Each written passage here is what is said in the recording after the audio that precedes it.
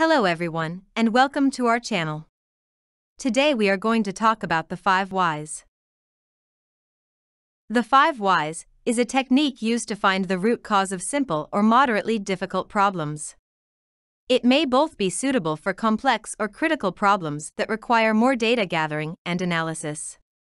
The 5 whys tool is easy to administer because it does not require statistical analysis or data collection like other root cause tools. It is a simple technique that relies on asking why questions until the root cause is discovered. The 5 whys tool is literally asking why 5 times to determine what the root cause is. So, this is how the 5 whys tool works. First, we start with a problem. What is wrong? What happened? When you answer to the first question, you will have an answer. And the answer to the first question will become the second question, and so on.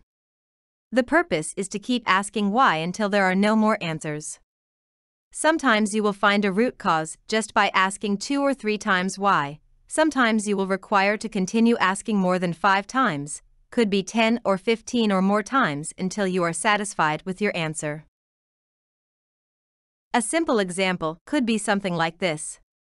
We have a problem where we noticed there was a total downtime of 3 hours in the production area yesterday.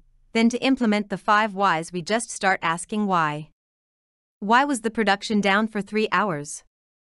There was a failure in the labeler. This brings us to the second why. Why was there a failure in the labeler? By asking this, we found that the labeler was pulling 3 labels instead of 1. Is this a root cause yet? No, so we ask the third question. Why is the labeler pulling 3 labels instead of 1?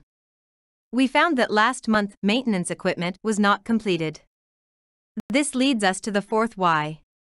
Why was the maintenance from last month not completed? The maintenance lead was on PTO for 1 week. Why was there no backup assigned to perform maintenance to the labeler? Because no one else is trained to perform maintenance to the labeler. After asking 5 times why, we discover that there are no backup trained employees to perform maintenance to the labeler, being this the main root cause of having 3 hours of downtime in production yesterday.